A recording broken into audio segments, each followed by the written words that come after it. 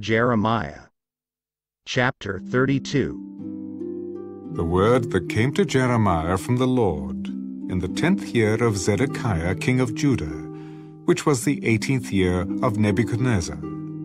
For then the king of Babylon's army besieged Jerusalem, and Jeremiah the prophet was shut up in the court of the prison, which was in the king of Judah's house. For Zedekiah king of Judah had shut him up. Why do you prophesy and say, "Thus says the Lord, Behold, I will give this city into the hand of the king of Babylon, and he shall take it, and Zedekiah, king of Judah, shall not escape from the hand of the Chaldeans, but shall surely be delivered into the hand of the king of Babylon, and shall speak with him face to face, and see him eye to eye? Then he shall lead Zedekiah to Babylon, and there he shall be until I visit him, says the Lord. Though you fight with the Chaldeans, you shall not succeed." The word of the Lord came to me, saying, "Behold, Hanamel, the son of Shallum, your uncle, will come to you, saying, Buy my field which is in Anathoth, for the right of redemption is yours to buy it." Then Hanamel, my uncle's son, came to me in the court of the prison, according to the word of the Lord, and said to me, "Please, buy my field that is in Anathoth, which is in the country of Benjamin. For the right of inheritance is yours, and the redemption yours. Buy it for yourself." Then I knew that this was the word of the Lord. So I bought the field from Hanamel, the son of my uncle, who was in Anathoth, and weighed out to him the money, 17 shekels of silver. And I signed the deed and sealed it, took witnesses, and weighed the money on the scales. So I took the purchase deed, both that which was sealed according to the law and custom, and that which was open.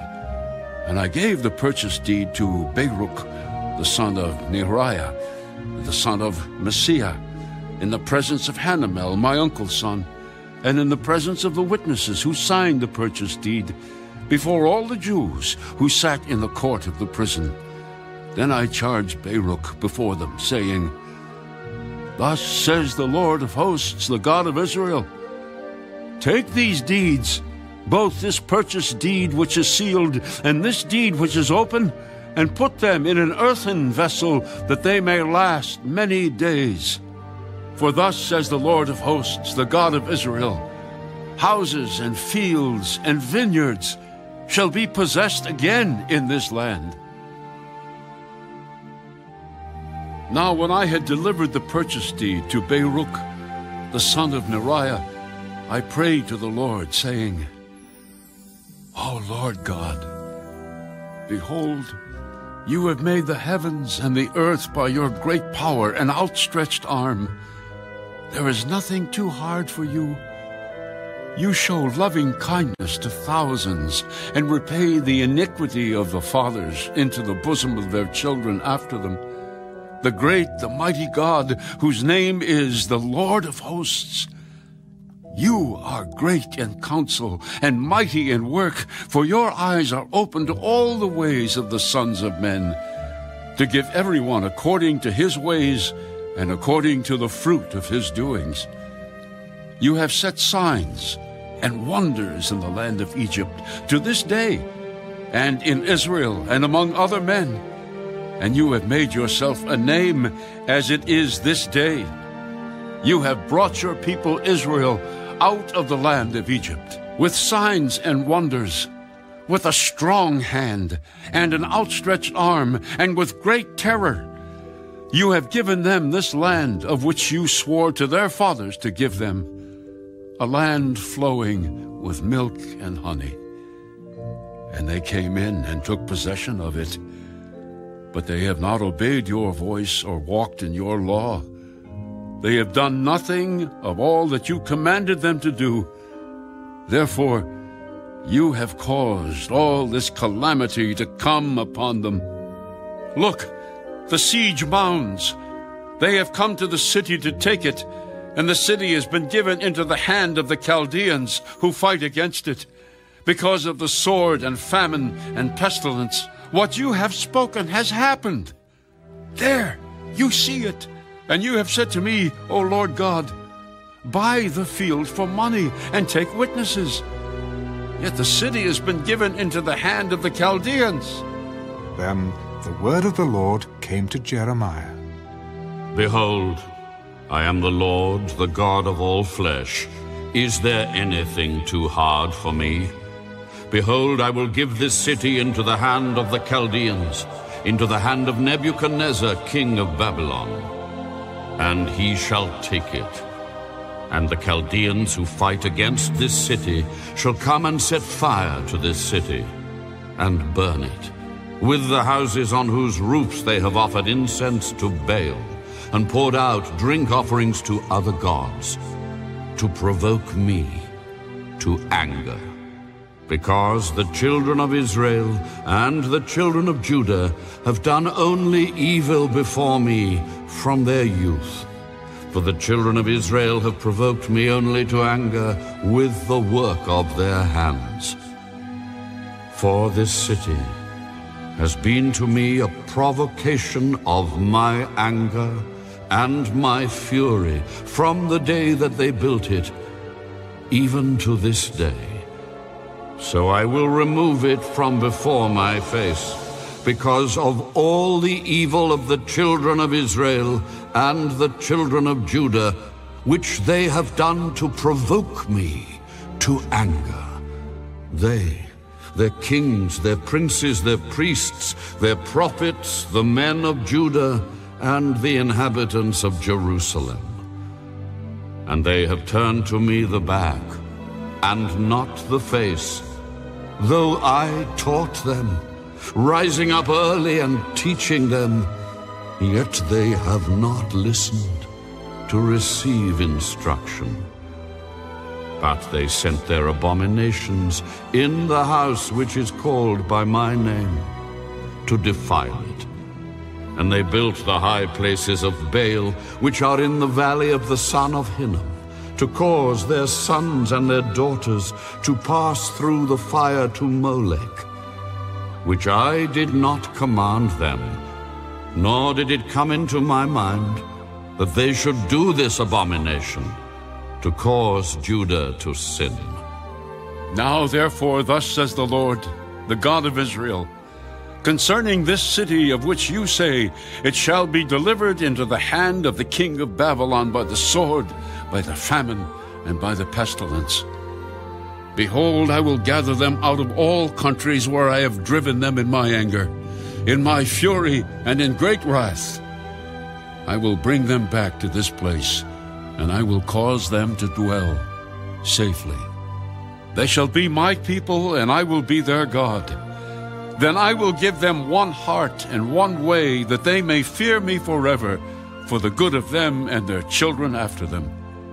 And I will make an everlasting covenant with them, that I will not turn away from doing them good, but I will put my fear in their hearts, so that they will not depart from me. Yes, I will rejoice over them to do them good, and I will assuredly plant them in this land with all my heart and with all my soul, for thus says the Lord. Just as I have brought all this great calamity on this people, so I will bring on them all the good that I have promised them. And fields will be bought in this land of which you say it is desolate, without man or beast. It has been given into the hand of the Chaldeans. Men will buy fields for money, sign deeds and seal them, and take witnesses in the land of Benjamin, in the places around Jerusalem, in the cities of Judah, in the cities of the mountains, in the cities of the lowland, and in the cities of the south. For I will cause their captives to return.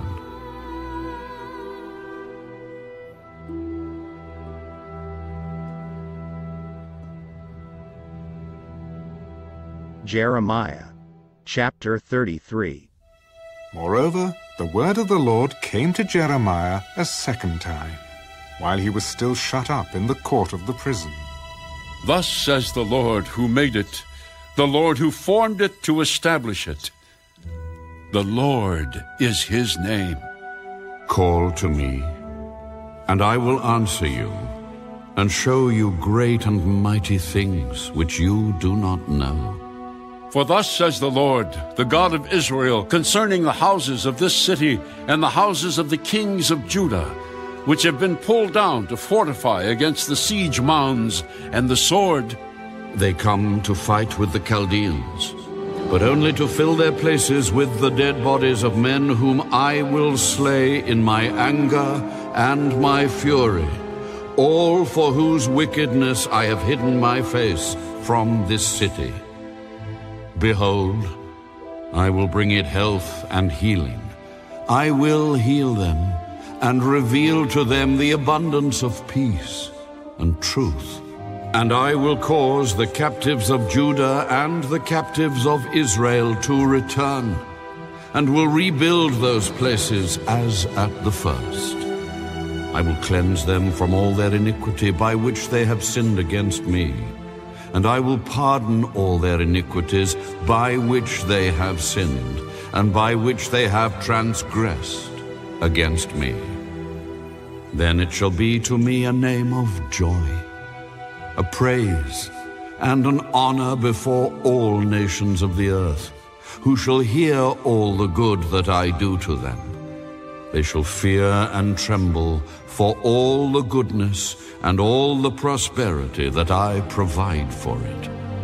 Again there shall be heard in this place of which you say, it is desolate without man and without beast, in the cities of Judah, in the streets of Jerusalem that are desolate without man and without inhabitant and without beast, the voice of joy and the voice of gladness, the voice of the bridegroom and the voice of the bride, the voice of those who will say, praise the Lord of hosts, for the Lord is good, for his mercy endures forever, and of those who will bring the sacrifice of praise into the house of the Lord. For I will cause the captives of the land to return as at the first, says the Lord.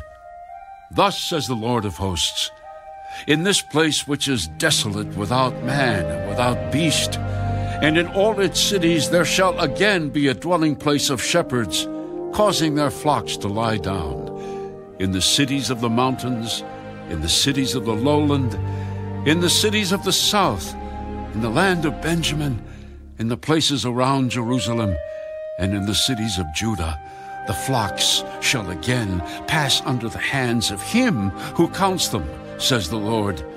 Behold, the days are coming, says the Lord, that I will perform that good thing which I have promised to the house of Israel and to the house of Judah. In those days and at that time, I will cause to grow up to David a branch of righteousness. He shall execute judgment and righteousness in the earth. In those days Judah will be saved, and Jerusalem will dwell safely. And this is the name by which she will be called, the Lord our righteousness. For thus says the Lord, David shall never lack a man to sit on the throne of the house of Israel, nor shall the priests, the Levites, lack a man to offer burnt offerings before me, to kindle grain offerings, and to sacrifice continually. And the word of the Lord came to Jeremiah. If you can break my covenant with the day and my covenant with the night, so that there will not be day and night in their season, then my covenant may also be broken with David, my servant, so that he shall not have a son to reign on his throne, and with the Levites, the priests, my ministers. As the host of heaven cannot be numbered, nor the sand of the sea measured, so will I multiply the descendants of David, my servant, and the Levites who minister to me. Have you not considered what these people have spoken, saying, the two families which the Lord has chosen, he has also cast them off? Thus they have despised my people, as if they should no more be a nation before them. Thus says the Lord, if my covenant is not with day and night, and if I have not appointed the ordinances of heaven and earth, then I will cast away the descendants of Jacob and David my servant, so that I will not take any of his descendants to be rulers over the descendants of Abraham, Isaac, and Jacob. For I will cause their captives to return, and will have mercy on them. Jeremiah, chapter 34.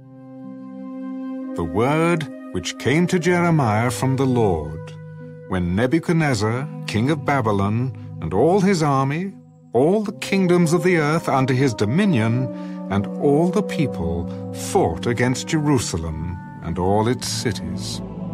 Go and speak to Zedekiah, king of Judah, and tell him, thus says the Lord, behold, I will give this city into the hand of the king of Babylon, and he shall burn it with fire.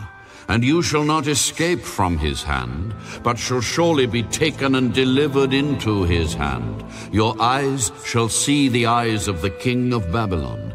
He shall speak with you face to face, and you shall go to Babylon. Yet hear the word of the Lord, O Zedekiah, king of Judah. Thus says the Lord concerning you, you shall not die by the sword. You shall die in peace, as in the ceremonies of your fathers, the former kings who were before you. So they shall burn incense for you and lament for you, saying, Alas, Lord, for I have pronounced the word, says the Lord. Then Jeremiah the prophet spoke all these words to Zedekiah, king of Judah, in Jerusalem, when the king of Babylon's army fought against Jerusalem and all the cities of Judah that were left, against Lachish and Azekah, for only these fortified cities remained of the cities of Judah. This is the word that came to Jeremiah from the Lord, after King Zedekiah had made a covenant with all the people who were at Jerusalem to proclaim liberty to them, that every man should set free his male and female slave, a Hebrew man or woman, that no one should keep a Jewish brother in bondage. Now when all the princes and all the people who had entered into the covenant heard that everyone should set free his male and female slaves, that no one should keep them in bondage any more, they obeyed and let them go. But afterward they changed their minds and made the male and female slaves return, whom they had set free, and brought them into subjection as male and female slaves. Therefore the word of the Lord came to Jeremiah from the Lord. Thus says the Lord, the God of Israel, I made a covenant with your fathers in the day that I brought them out of the land of Egypt, out of the house of bondage, saying, At the end of 7 years, let every man set free his Hebrew brother who has been sold to him. And when he has served you 6 years, you shall let him go free from you. But your fathers did not obey me, nor incline their ear. Then you recently turned and did what was right in my sight, every man proclaiming liberty to his neighbor. And you made a covenant before me in the house which is called by my name. Then you turned around and profaned my name. And every one of you brought back his male and female slaves, whom you had set at liberty at their pleasure, and brought them back into subjection, to be your male and female slaves. Therefore thus says the Lord, you have not obeyed me in proclaiming liberty, every one to his brother, and every one to his neighbor. Behold, I proclaim liberty to you, says the Lord, to the sword, to pestilence, and to famine, and I will deliver you to trouble among all the kingdoms of the earth. And I will give the men who have transgressed my covenant, who have not performed the words of the covenant which they made before me, when they cut the calf in two and passed between the parts of it, the princes of Judah, the princes of Jerusalem, the eunuchs, the priests, and all the people of the land who passed between the parts of the calf.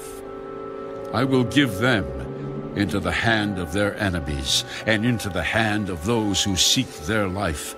Their dead bodies shall be meat for the birds of the heaven and the beasts of the earth. And I will give Zedekiah, king of Judah, and his princes into the hand of their enemies, into the hand of those who seek their life, and into the hand of the king of Babylon's army, which has gone back from you. Behold, I will command, says the Lord, and cause them to return to this city. They will fight against it, and take it, and burn it with fire. And I will make the cities of Judah a desolation without inhabitant.